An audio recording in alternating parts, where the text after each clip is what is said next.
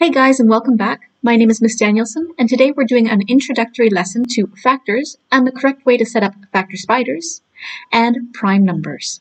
Let's get started. First of all, let's start with some definitions, and you're going to want to write these down. Factors are whole numbers which evenly divide a value without producing a decimal answer. For example, the factors of 6 are 1, 2, 3, and 6, because we can divide 6 by any of these values and we get a whole number answer. Factor pairs are the result of dividing some value by its factor pair. So for example, 6 divided by 2 equals 3. 2 and 3 are factor pairs of 6. Prime numbers are whole numbers which have precisely 2 factors. That's just 1 and that number itself. Because of course all values could be divided by 1. And when you divide any value by 1, your answer stays the same.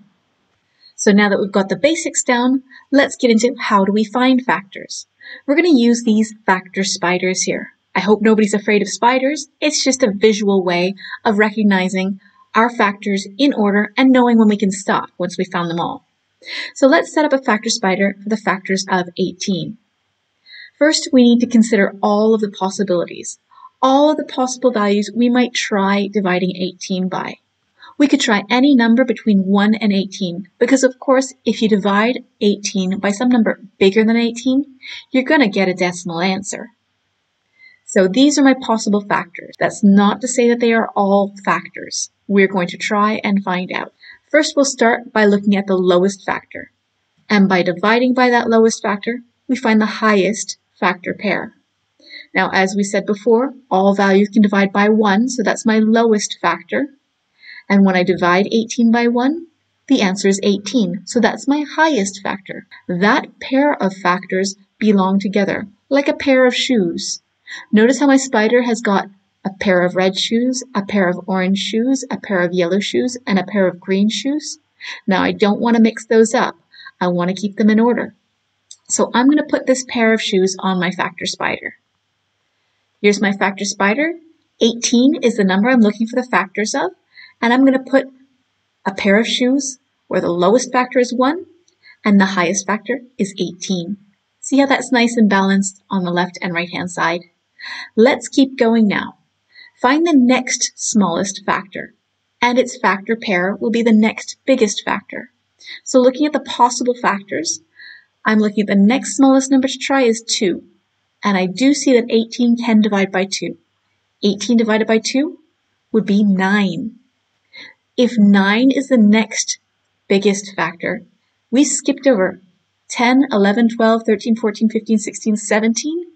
None of them could possibly be factors of 18, because if they were, they would have a smaller factor pair somewhere between 1 and 2.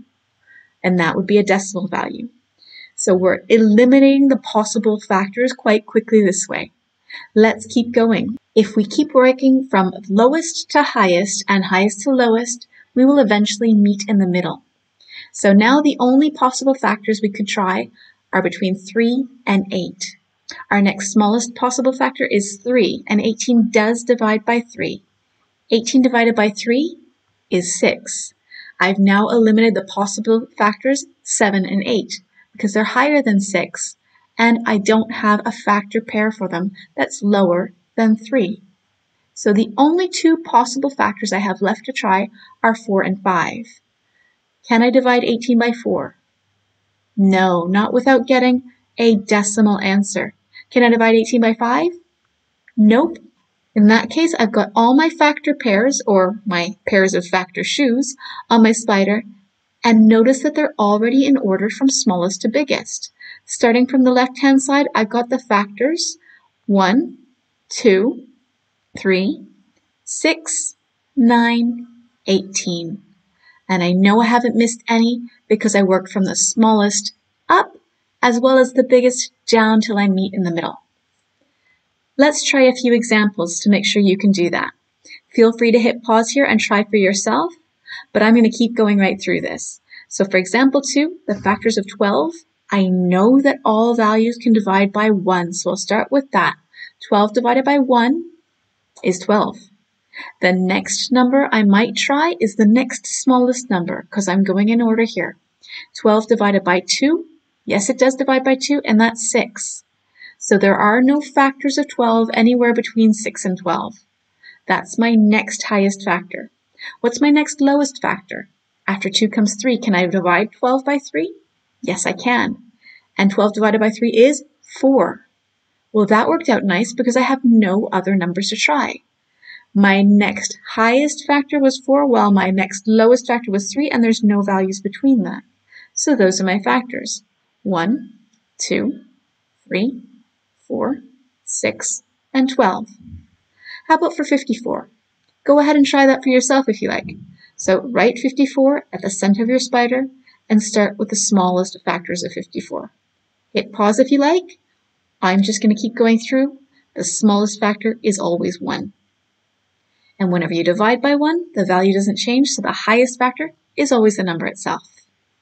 So the next smallest factor would be 2, because 54, can 54 divide by 2? Yep, 54 divided by 2, that is 27. Next, I'll try 3. Can 54 divide by 3? Yes, it can. 54 divided by 3 is 18. What about 4? Can 54 divide by 4? No, it can't. 40 can divide by 4. 48 could divide by 4. The closest multiple of 4 that I can think of is 52. That's 4 times 13. But I can't divide 54 by 4. So what about 5? No, the closest multiple of 5 I can think of is 55, which would be 5 times 11. So what about 6? Yes, I can divide 54 by 6. 54 divided by 6 is 9. The only numbers I have left to try are 7. Can I divide by 7? No, the closest multiple of 7 I can think of is 56, which is 7 and 8. And I can't divide by 8 either. So that's it. My factors of 54 are 1, 2, 3, 6, 9, 18, and 27, and 54, of course.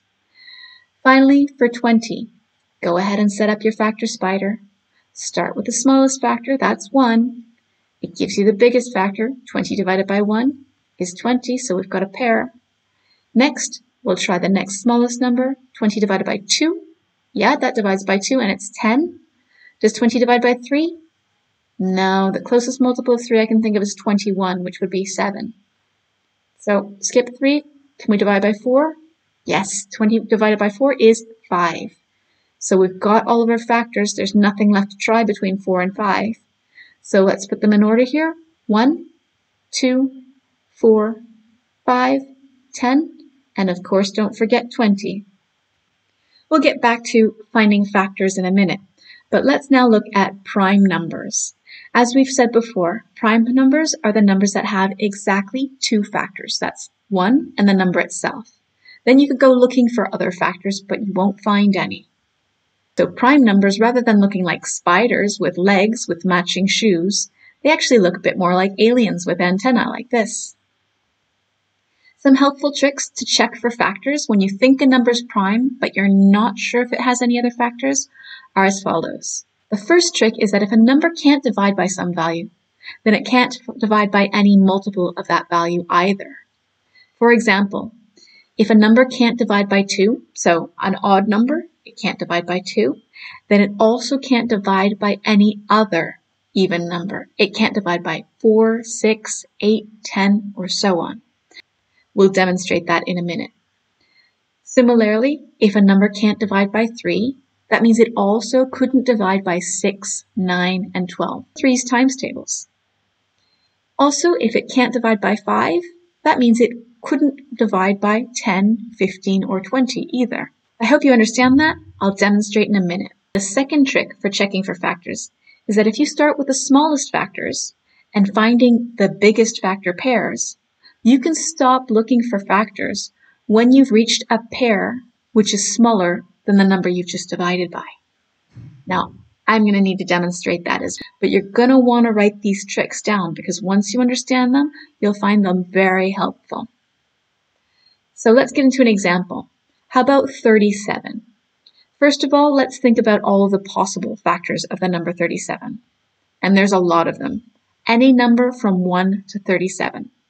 But by using these tricks, we're going to eliminate a lot of these possibilities quite quickly.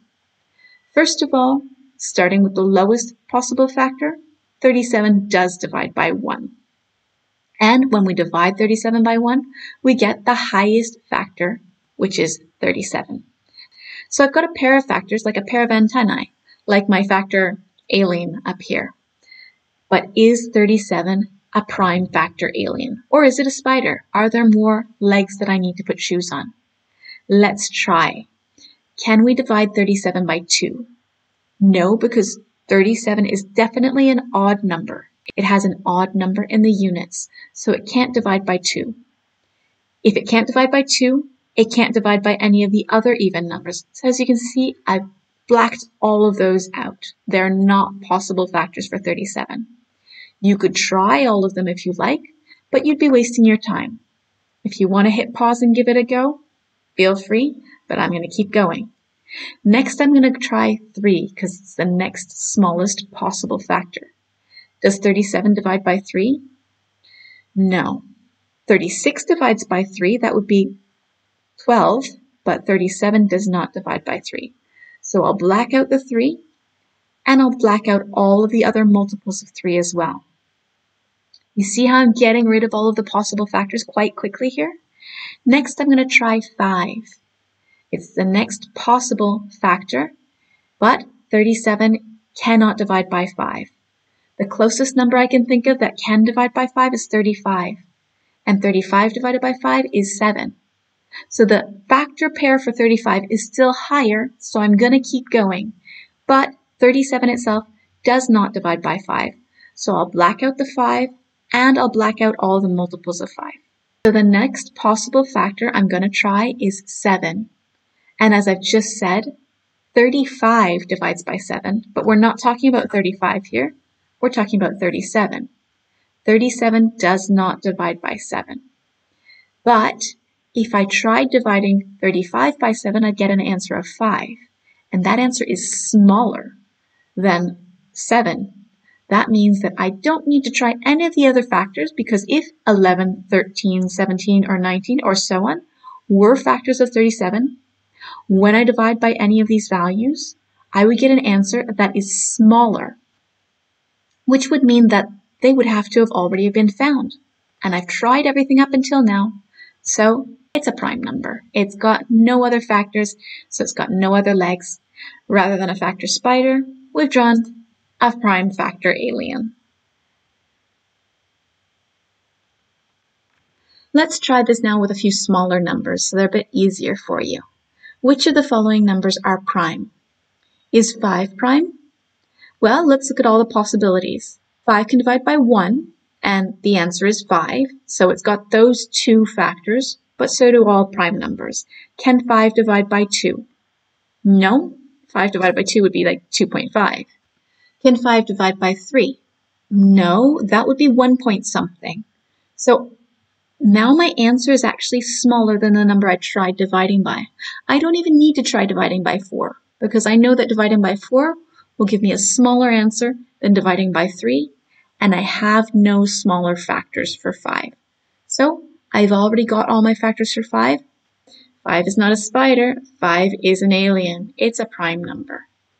What about 1? The possible factors of 1 are just 1. There is no other factor for 1. So although 1 is a factor of 1, and if I divide 1 by 1, I get 1, 1 is not a prime number. If I tried to draw a factor alien for this, I would end up with just one weird looking antennae. So 1 is not a prime number. Prime numbers must have 2 factors. What about the number 3? It's got 3 possible factors. 3 can divide by 1, and the answer is 3. 3 could not divide by 2 because that would give 1.5, a decimal answer. So 3 has 2 factors. 3 is also a prime number. What about 4? 4 could divide by 1, and the answer is 4. 4 could divide by 2, and the answer is itself. but 4 can't divide by 3. Still, we can see that 4 has got 3 factors. It's got one repeated factor, but altogether it's got 3 factors. So 4 is not a prime number. In fact, are there any even prime numbers? Because they could all divide by 2, right?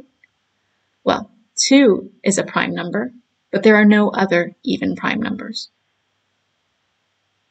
How about multiples of 3? Are any multiples of 3 prime? Well, yeah, we have 3, but only 3. 6 isn't prime, for example, because it could divide by 1, 6, 2, and 3. 9 is not prime, for example, because it could divide by 1, 9, and 3. So all other multiples of 3, apart from 3 itself, are not prime, because they divide by 3. How can we check if a value is prime then? Well, we've just been over how we could check if a value is prime or not, by checking if they have any factors other than 1 or themselves. But as I was explaining that, you might have noticed that we don't need to check every number. We can just check if the number divides by any of the prime numbers smaller than it. Because of course, if it divides by a prime number, it also divides by any multiple of that prime number. But there's no sense in us checking if it divides by all numbers. And of course, if it doesn't have any other factors, it would be prime. Now, to make sure that you are able to check for prime numbers, here's a little activity that I'll start with you, but I'm going to need you to finish this on your own. So go ahead and hit pause now if you need time to set up a 10 by 10 table with the numbers 1 to 100 written in it. Now, in this table, we are going to cross out all of the non-prime numbers. And as we go through, I'm going to highlight the numbers that are prime. You're going to want to do this in pencil, however, because we always make mistakes on this. So, starting with 1. 1 is not prime, remember? It's not an alien. It would only have one antennae because it's only got one factor. 1 and 1. 2 is prime. It only divides by 1 and 2. But all of the other multiples of 2 are not prime because they divide by 1 themselves as well as 2. So I'm crossing out 4, 6, 8, 10, 12, 14, and you see the nice pattern it makes in my table here? We can go ahead and cross it out like this and save ourselves a bunch of time. Next, let's try 3. Is 3 prime? Yes, it divides by 1 and 3 and no other factors. So I'll highlight 3, and all other multiples of 3 are not prime because all other multiples of 3 divide by 1 themselves as well as 3. So I'm going to go ahead and black out all the multiples of 3. That's 6, then 9, then 12 is already gone, then 15, then 18, then 21. To make this quicker for yourself, you can just go ahead and count 1, 2, 3 and cross it out. 1, 2, 3 and cross it out. Right? The next multiple of 3 is 1, 2, 3, 24. It's already dark. 1, 2, 3, 27 is already dark. 1, 2, 3, 30 is already dark. Then 33, 36, 39, and so on. So I'm going to go ahead and color in all the multiples of 3. Okay, I've got all my multiples of 3. I'm on to the next possible prime number now, which is 5. And 5 can only divide by 1 and 5. It doesn't divide by 2 or 3 or 4. So 5 is prime, but none of the multiples of 5, apart from 5, are prime because they all divide by 1 themselves and 5. So, crossing out all of the multiples of 5, that's 5, 10, 15, 20. I'm sure you're noticing a pattern here. So this is where I'm going to leave you. Go ahead and cross out all the multiples of 5 and carry on identifying the prime number and looking for multiples of that number in this table to cross out. Go ahead and hit pause so you can finish that off, and hit play when you're ready to compare your answers with me. Okay, I hope you hit pause so that you can finish that off for yourself. There's no point in just copying my answers. You're not going to remember them, but by going through this process, you'll remember how to look for them. So here are my prime numbers. Have you got the same ones as me? Make sure you list them out as well to make sure it's really nice and clear, and you're more likely to recognize and remember them the more times you do write them out. So I've got prime numbers 2, 3, 5, 7, 11, 13, 17, 19, 23, 29, 31, 37, 41, 43, 47, 53, 59, 61, 67, 71, 73, 79, 83, 89, and 97. Now I hope I haven't got a mistake there. Double check, sometimes I do, and please feel free to comment it if you find one. Otherwise, let's move on to some practice now. So here are a list of numbers that I would like you to find all of the factors for. So that's making a factor spider. And then once you've got your factor spider with your factors in order on those pairs of feet, those pairs of factor shoes, go ahead and list those factors out and highlight the prime numbers. So see if you can recognize which ones are prime. Go ahead and hit pause, copy the questions, draw your factor spiders, list your factors out in order. Don't forget to include 1 and the number itself, and highlight the prime factors. I hope you had a chance to hit pause, because here come the answers. For question A, 28 has got factors 1, 2, 4, 7, 14, and 28, and 2 and 7 are the primes. For B, 34 has got factors 1, 2, 17, and 34, and 2 and 17 are prime numbers. Question C should be easy then. As we just said, 17 is a prime number, so its only factors are 1 and 17. Of course, 17 is prime. I hope you didn't highlight 1 as being prime. Question D, 48 has got factors 1, 2, 3, 4, 6, 8, 12, 16, 24, and 48, but the only prime numbers there are 2 and 3. If you notice, all of the other factors are some multiple of 2 or some multiple of 3. 56 has got factors 1, 2, 4, 7, 8, 14, 28, and 56. But the prime factors are 2 and 7. Question F, 72 has got the factors 1, 2, 3, 4, 8, 9, 18, 24, 36, and 72, with prime factors 2 and 3. Question G, 102 has got the factors 1, 2, 3, 6, 17, 34, 51, and 102, and the primes are 2, 3, and 17. Question H, 93 has got factors 1, 3, 31, and 93. Not many there, because 3 and 31 are both prime numbers. Notice that 93 is the same thing as 3 times 31. It's the product of these two prime numbers. We'll get into that later. Question I, 120 has got all of these factors. And notice that all of these numbers are some multiple of either 2, 3, or 5. Question J, 83. It's a prime number, so it's only got factors 1 and 83. Question G, 64, has got factors 1, 2, 4, 8, 16, 32, and 64. You might have written 8 twice, because 64 divided by 8 is 8. However, we only need to write it down once as a factor. And finally, H, 77 has got factors 1, 7, 11, and 77. Again, there's not many factors in this case because both 7 and 11 are prime numbers. And notice that 77 is equal to 7 times 11. It's a product of these two prime factors. So how did you do? I hope you enjoyed that lesson and found it helpful. If you have any doubts, please let me know. And of course, let me know if you think I've made any mistakes. I'm always open to discussing them and trying to learn from them. Otherwise, just keep practicing, and I'll see you soon.